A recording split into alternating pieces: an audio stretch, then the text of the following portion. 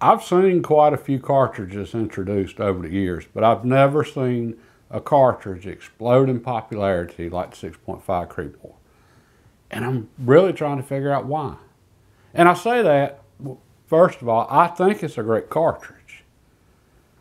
But this is the third intermediate range 6.5 millimeter cartridge introduced, all ballistically identical. Fourth, if you want to count the 6.5 by 5.7. So why did none of the others catch on, at least here in the United States, but this one just exploded in popularity? Well, I don't think it's technology changed. I think it's we changed. Again, I do think the 6.5 Creedmoor is a great cartridge, and it has a lot of great attributes for it. It is low recoil. The bullets do have a high ballistic coefficient. It's got great sectional density, which means great penetration on game animals. Great hunting cartridge. All right, so lots of positive attributes for the cartridge. It's just nothing new. 6.5 by 5.5, it came out in 1894, and they're ballistically identical. And when I say ballistically identical, okay, Cellar and Bellet, it was available. 140 grain, 6.5 Creedmoor, muzzle velocity, 2,658 feet per second. Norma, 6.5 by 5.5, 140 grain, muzzle velocity, 2,690 feet per second. So slightly faster for the 6.5 by 5.5, which I know there are weaker loadings in the 6.5 by 5.5 than this normal loading. I know there are hotter loadings for the 140 grain and 6.5 Creedmoor than the Cellar and Bellet here. Point is, they're ballistically identical. So the exact same bullet. Okay, so that, my confusion there. And how do we go from the 6.5 by 5.5 being around for 130 years? So this was out the same year 30-30 Winchester came out, or at least Model 94. This was out, 12 years before 30-06, 30 years before the 270 Winchester. All right, so it has a history. Great cartridge then, great cartridge now, but this never caught on, at least here in the U.S. Okay, and then Sweden and Norway, extremely popular, which this was their standard issue service cartridge. And this was developed in a joint effort between Sweden and Norway. All right, so I don't know why it was always called a 6.5 by 5.5 Swede here, but it was. But it's a joint effort between Sweden and Norway, kind of like Norma ammunition, which was literally, this is what they produced when they started in 1902. Lots of 6.5 by 5.5s. And it was started in Sweden by 3 Norwegian brothers. Joint effort. So I get this being exceptionally popular in Sweden and Norway, their standard service issue cartridge. Every country, their standard issue service cartridge is extremely popular with all the civilian shooters. 30-06 and 308 here in the U.S., 303 British and Commonwealth nations, 8mm Mauser in Germany, and so on and so on.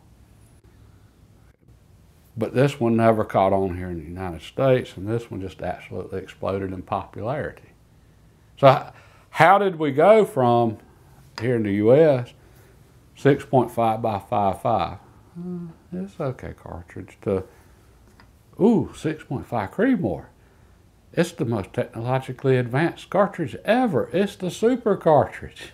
Greatest thing since sliced bread.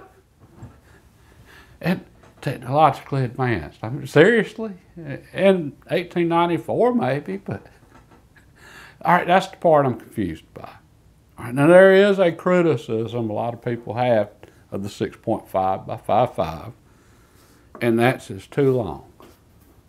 Okay, I don't know why long cartridges are suddenly, I don't like that. When did something being too long become a problem? Anyway, okay, legitimate concern there though. If you're just determined you got to shoot short rifles and it's got to fit in short magazines, but keep in mind 6.5 by 5.5 was developed back when they designed the cartridge and the rifle simultaneously. So the cartridge the rifle was made to fit the cartridge they needed. Whereas today, they've got the pre-existing AR length, short action length magazines, AR-10s, and now they're just trying to figure out what kind of cartridge can they squeeze in there, rather than designing the magazine and rifle to fit what they need for the cartridge. But anyway, okay, so legitimate concern for some people. Well, that's when it came out 260 Remington, and again, virtually identical to these. It's 308 case, so existing case, neck down to 6.5 millimeters, so would work with all the existing short action magazines. It came out in 1990, and after some morally questionable stuff with Sammy, it was released as the 260 Remington. It was popular for target shooting, and it was developing a following in the hunting community, because it is a good cartridge, all of them are. But it didn't explode in popularity, okay?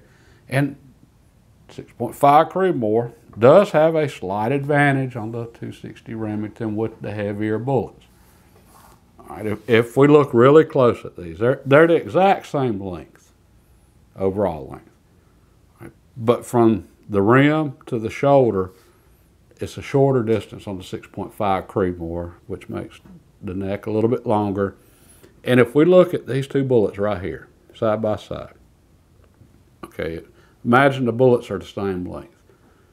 Well, you can see how a longer bullet would sit further in the case on the 260 Remington, which that would cut into the powder capacity a little bit. All right, that's the only difference, though. Right, which ain't much of a difference, and it must have not been too much of a problem, because Sergeant Sherry Gallagher used the 260 Remington to win the 2010 NRA high power championship, national championship, 260 Remington 3 years after the 6.5 Creedmoor came out. And as far as the neck and shoulder and all that, if we hold these two, the 6.5 by 5.5 and the Creedmoor side by side, that neck looks almost identical to me. So they had it right all along on the 6.5 by 5.5, 130 years ago. But again, 6.5 Creedmoor took off in popularity. And it is a target cartridge. Okay, one of the things they did when they shortened it, in order to get the powder capacity up, or as high as they could since they made the case shorter, they got rid of almost all of the taper, okay, in the case. So it's not sloped like this 6.5 by 5.5 here, a lot of slope. Okay, well, this is a pure target cartridge. And for a battle rifle in harsh conditions, battlefield conditions, and Arctic conditions, the 6.5 by 5.5 is going to have more reliable feeding and ejection. That's what you get with a longer case with a lot of taper to it. It's more reliable in bad conditions. This case isn't going to stick as easy. Okay, I can see that making a difference, especially in Arctic conditions, battlefield conditions. It's not an issue at the range. Okay, and the 260 Remington, it's going to be a little bit more reliable than the 6.5 Creedmoor for extraction and feeding, because it's based on the 308 case, which was made for a battle rifle. So with all that said, I think the reason the 6.5 Creedmoor became so popular, exploded in popularity, I think it's because we changed. Our culture changed. Right now, I'd say target shooting is much more popular than hunting. Okay, well, it makes sense then that a cartridge designed purely for target shooting would become popular, extremely popular, at a time when that's what more people are doing, is target shooting. Okay, and nothing new about that either, by the way. The Creedmoor Range, the historic Creedmoor Range, where they had the first Creedmoor matches, our first national matches in the U.S. The matches that this was named in honor of. Okay, that first match, they were shooting 1,000 yards Nothing new about long-range precision, except for they were doing it with black powder. There were over 10,000 spectators there to watch that first match. Target shooting became extremely popular then. And I would say in large part because big game populations had been decimated in the eastern United States by that time. And keep in mind, it's right after the Civil War, so anything that moved got shot and eaten. Target shooting became extremely popular, just like now. Okay, so yeah, for me that kind of explains it. Cartridge designed for target shooting would be extremely popular now.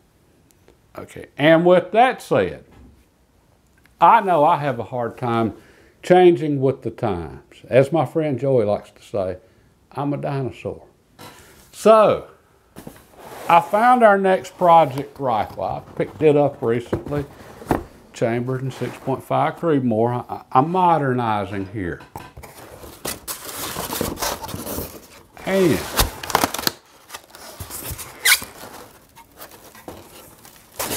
I got us a target rifle.